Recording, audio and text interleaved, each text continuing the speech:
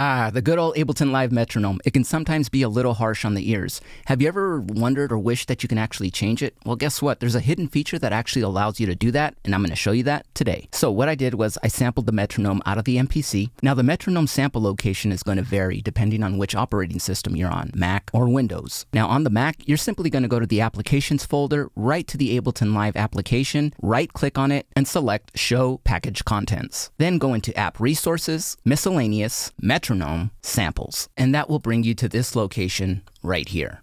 And now we're going to copy our custom metronome samples and simply place them in the samples folder. Now that the samples are in there, we need to rename it. So you're going to rename this to Metronome, and we're going to name our Yuri sample as the Metronome Up, and that's it. All right, so here we are after a restart. We're going to turn on the metronome. There it is. Let's hit play and see what happens.